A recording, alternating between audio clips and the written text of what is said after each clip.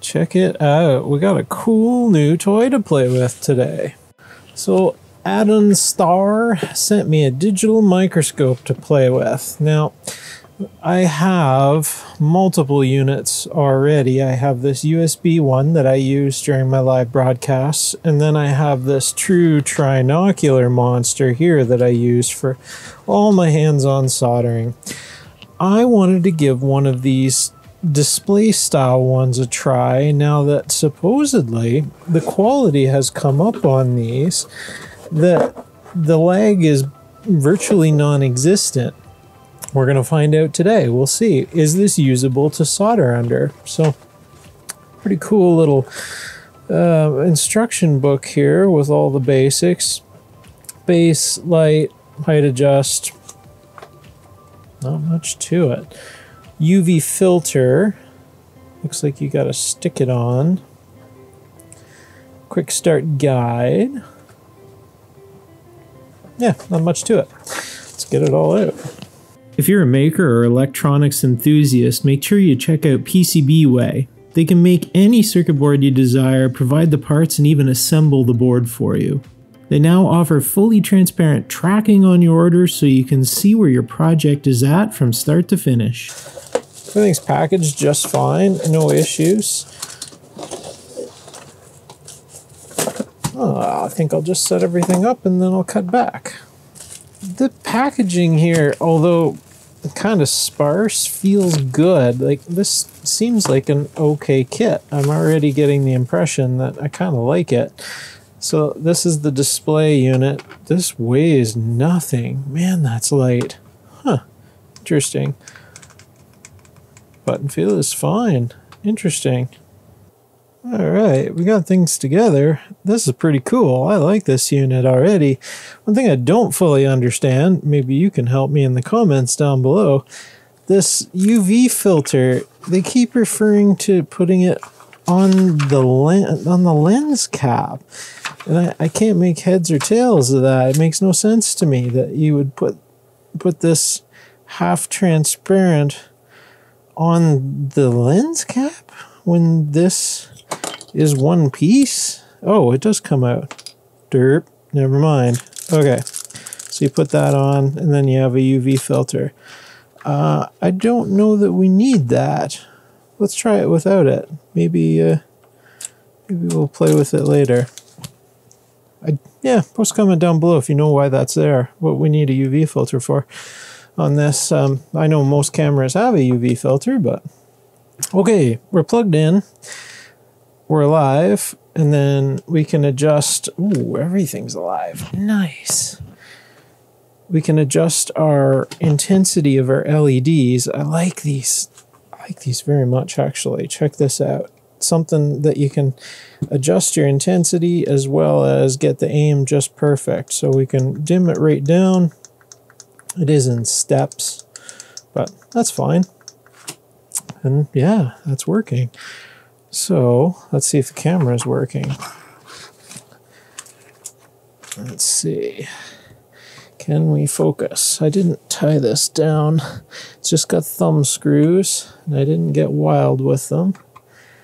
And this should be right on the limit of our focal range. And oh, look at that. Tack sharp. Wow, that is crazy tack sharp. So if we go, that is in, that is out. So down is outward. 5 is the highest. That's all the way in.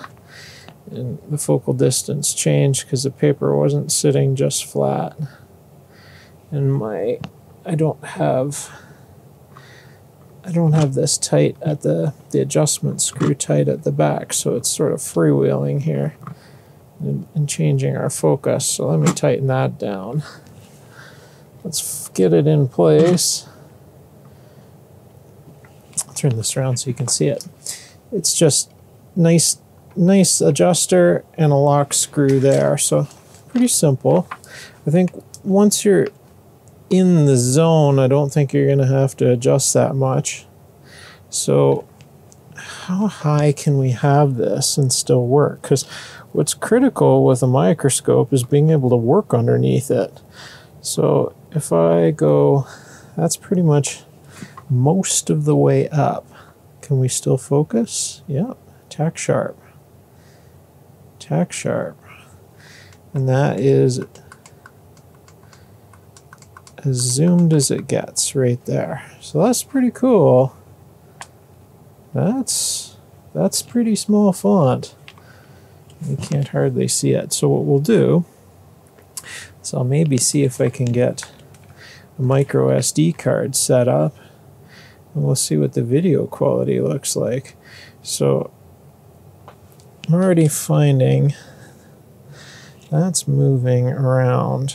That's our whole mass moving. So I'll tighten that up, and I'll tighten up these thumb screws even more, holding the actual camera. And now let's see.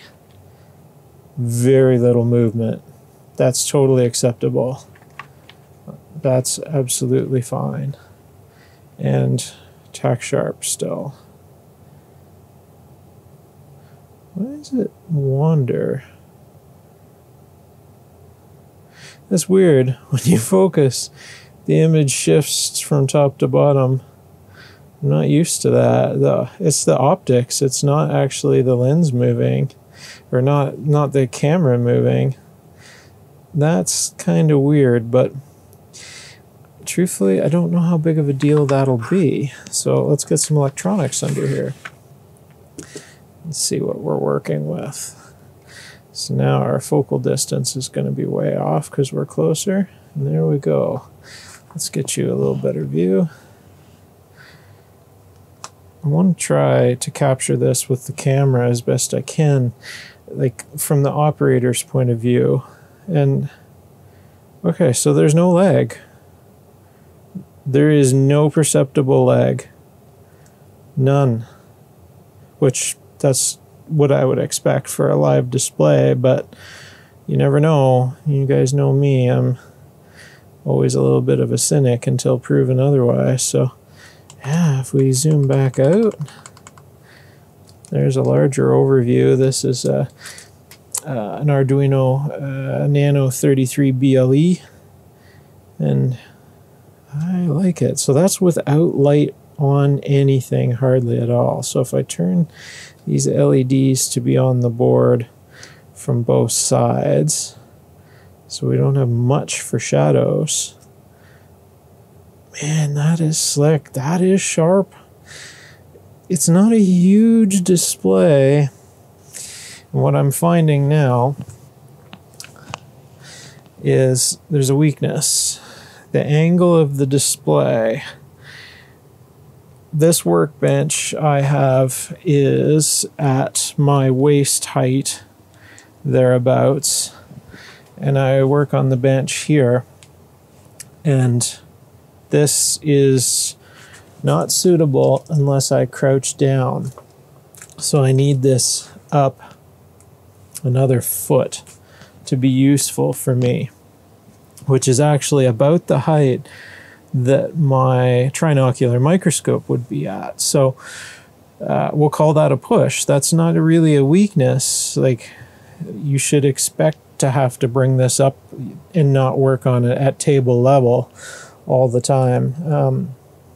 That's normal. Like my big trinocular, I'm going to need to, it's going to be at that height. So interesting. Okay, well, let's see if maybe I can get an SD card and we can play around. Cool. So I've gone ahead and got an SD card. We can do HD or FHD. I don't know what FHD is, but I'm sure HD is fine. Image quality. We're not doing images, so we won't worry about that. We'll leave it on auto white balance. EV is 0. We won't do anything there. We can do calibration, language setting. Flicker is set to 50 Hertz. Let's move it to 60 for here. We'll hit format on the TF card. Hit OK. and then we should be able to hopefully start capturing some video. And if we hold down that,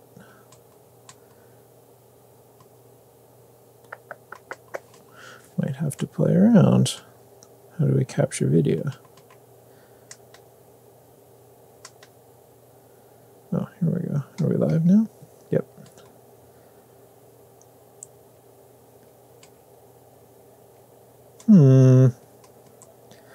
Maybe not so intuitive after all. There, hit OK on that. Now we're recording, supposedly. Okay. Let's see. Man, that's tack sharp. I like that display. This is really probably not showing you how good this truly is. No, it's not. Videoing a screen with a screen, taking pictures of a screen with a camera is never good, but it is tack sharp. I like that. That is really good. And these movable lights, I kind of like them. So I'm already kind of getting the impression that this is possibly a serviceable unit. Let's maybe see if we can see what we can do under it. Okay, I've gone ahead and set up just an old USB drive of some form. That is, what are they? 0402, I think. Might be 0603. I think they're 0402 components. Pretty small stuff. And we'll just see if we can record this and get something off there.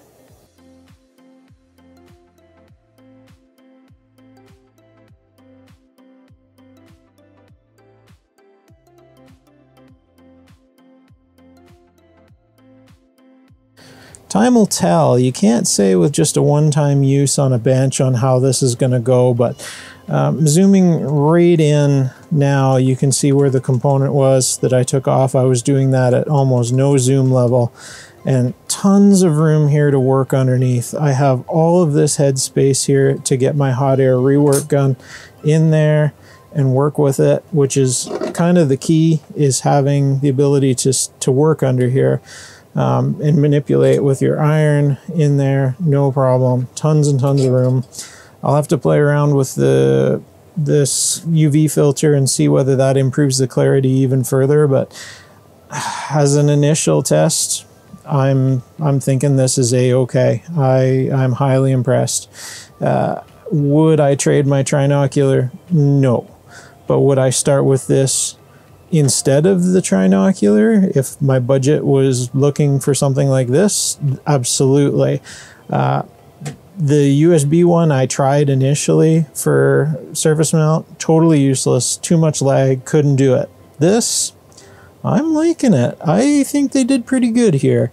Is it the best thing since sliced bread? Debatable. But does it do the job?